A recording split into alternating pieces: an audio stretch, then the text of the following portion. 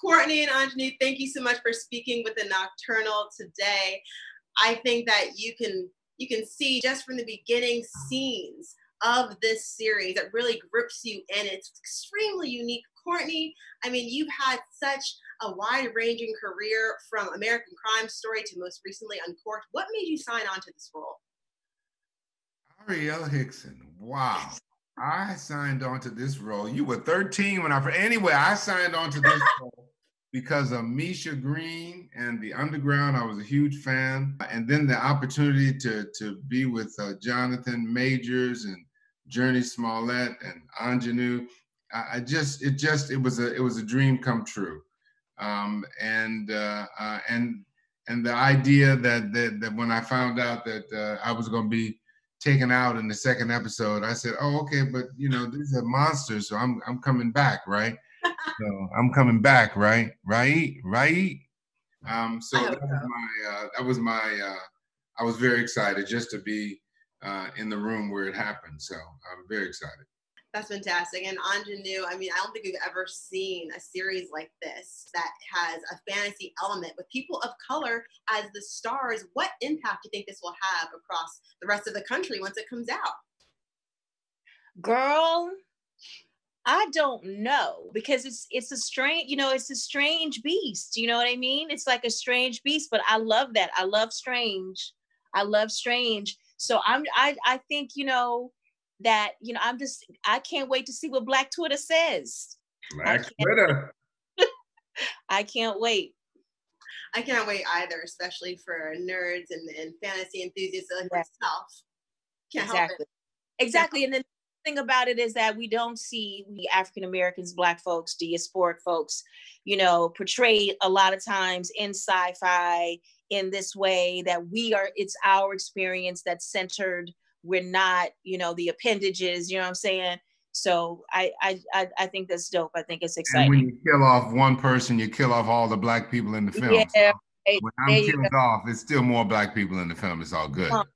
Come on. That's right. It continues. And I think that one of the main themes as well, that's kind of the backdrop of all of this, is the 50s, segregation, civil rights, everything that's happening around it.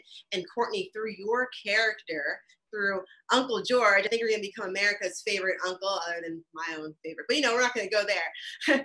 How do you think that this gives us a glimpse of segregation in a time where we have this elephant in the room of the George Floyd protests? I mean, how do you think it's going to impact young people today? I think it's all of it, Ariel, is just an opportunity for us to, as we continually say, is an opportunity for us to learn and to, if we do nothing else, we drive people to Google and to all these search engines to find out about the Tulsa massacre in 1921, to find out about all these things, Montgomery bus boycott, and things that we don't know about that are hinted at in our piece. So for Black folks and for white folks and Asian folks and all folks who want to find out about the history that's been withheld from them, it's a wonderful opportunity for something this large to step into that Game of Thrones footprint potentially to impact and on that kind of mass scale. I heard Game of Thrones footprint. I think this has Game of Thrones legs times 10. I think it's going to have a cult following, if any. And Aunjanue, going off that thought process regarding just the backdrop of segregation and civil rights, I know you personally have been dealing with trying to get rid of the Confederate flag in Mississippi. I mean, when you were reading this script, what went through your mind? What went through my mind was that, this was, as I said, this was strange. This was innovative. This was bold. And, I've been lucky for the last 3 or 4 years, 5 years actually, to play roles where I feel like, this is what it's the reflection of what I do when I'm not acting, because when I'm not acting, I'm doing the work that you were referencing. So I feel like a direct connection between my life, my real life, and my work life. It's a convergence of my paycheck and my purpose. So I am so grateful that I could be a part of something like this. that it feels, because a lot of times, and Courtney will speak to this, a lot of times sometimes you feel like you are leaving yourself at home. It's just so wonderful to have gone through what we've gone through in our careers, to have a convergence, as you said, purpose and paycheck happen, so that, you know, in the midst of the purpose and the paycheck, I can be interviewed by my niece. And what country does does that happen in? But here, you know, for all that we're struggling with in this country, you still have the ability to bring yourself where you to your dream and your purpose can converge here. And the fact that people now are talking about something like, it's taken, unfortunately, it's taken a life in order for us to begin to realize, wow, you know, that's not right. Yeah, it's been not right for 400.5 years. But if it takes, you know, some things take quite a while for people to actually see that lives, Black lives, are lives, and we're not, because we are initially, from a tax standpoint, equated with dogs and hogs, and back in when the country first started. So that's the context from which we start. We're worth the same, on the same par as a dog and a hog, and maybe a horse. So we're 3/5 of a person. So that lets you know our Constitution, which is an ingenious document, is not taking nothing away from the Constitution or George Washington or Thomas Jefferson, but we look at them for real. They were slave owners. They all were back there. So don't try to sugarcoat for you so that you feel better. Some things are just you're gonna have to be uncomfortable, and it's okay. Until you, as a genetic code, so you got to talk about our differences until our differences don't make a difference. We're different. But we were brought, we came here, they came here, we were brought here. So, I mean, just that's different. And based on that, we have different viewpoints of the world. I think with what you're saying, Courtney, especially with this series, that really rips the band off in terms of talking about race relations in the US and just where we are, especially right now. It can't be darkly more perfect, just for us to really just experience it and understand what's happening with your character, with George Freeman. He's gone through his own issues, but he really is a family man.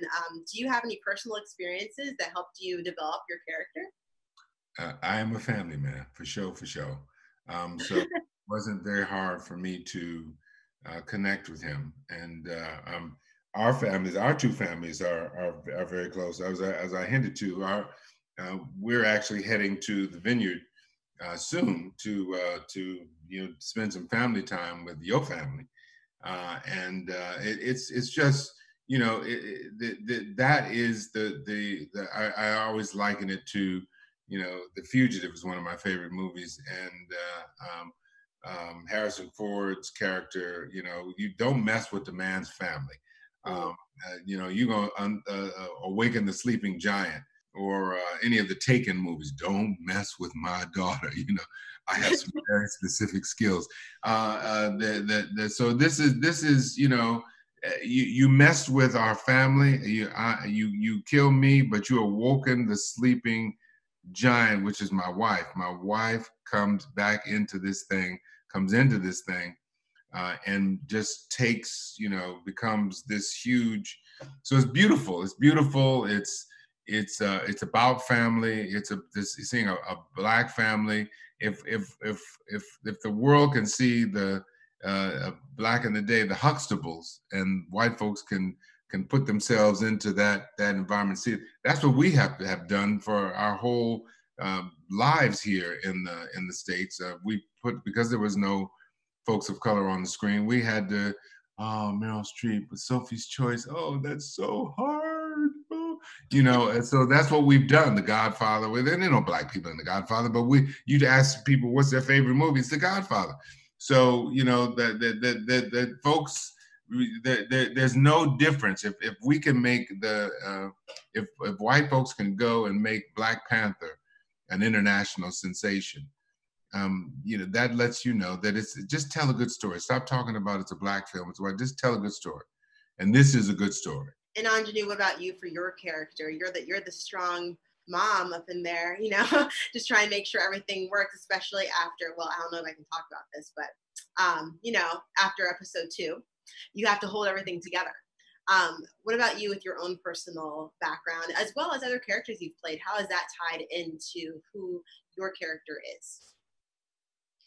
Well, with Hippolyta, Hippolyta is George and Hippolyta are the stabilizing forces, not just of their family, but they're the pillars of their community, and they are, that our office is not just the green, it's not just the travel book, being taken care of in there. Yeah, that's like green book, right? It's a green book. Yes, the green book. Yeah, exactly. And it's like the the post office. They fix shoes up in there. Like, it's the heartbeat. It's the heartbeat of that neighborhood. And so Hippolyta, by extension, is the heartbeat of that neighborhood. So what's interesting is watching her having to either choose to continue in this role or do something else. And I love the idea that you were going to see, her making a choice that is a little unexpected. That is unexpected. So yeah. I think that's all I say. Man, I got to episode 5 and I'm like craving the next couple ones. So what I love about this show though is that there's so many twists and turns. You truly cannot predict it, from the monsters to wizards to racism. You don't know what's going to happen. For both of you, I'll start with Aunjanue. What is your favorite element about this show? Your uncle is tired of hearing me saying this, but I think this is essential to know this. That H.P. Lovecraft was a rabid racist. Like, this man was a rabid racist. And so what we have done, and what Misha did, and what Matt Ruff did, is they took his name and essentially defiled it and made this, virulent racist name, associated this virulent racist name with a narrative that is about Black self-liberation, and from jump, that's my favorite thing. That is my favorite thing. That in all of these genres, right? Sci-fi, horror, Black folks get marginalized. Like, they literally get erased. Like 5 minutes within something, we dead. You know what I mean? We dead. Mm-hmm. So what Lovecraft does is it turns all of that stuff on its head. It reinvents these genres left and right in every episode, and that I dig that. That's awesome. What about you, Courtney? Uncle Court, what's your favorite element about this show? I mean, because it's just so unpredictable. I almost have too many things I love about it, but what do you love about the show?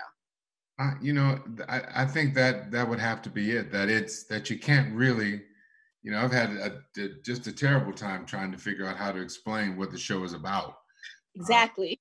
Because it is about so many different things, and yet it is very specifically about a family. So I love that for years, centuries, we've been telling folks that we're very complicated and complex people. When people, white folks have tried to characterize us as inferior and less than, and that our stories don't really matter.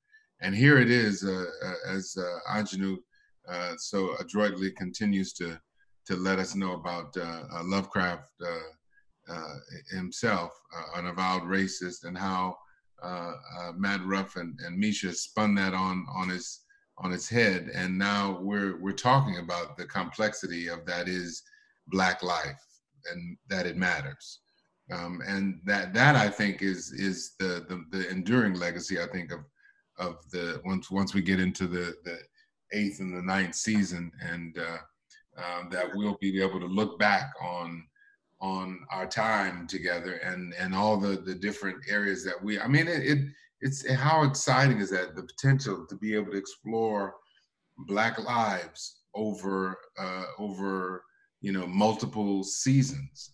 That is, the last time that happened, I can't remember.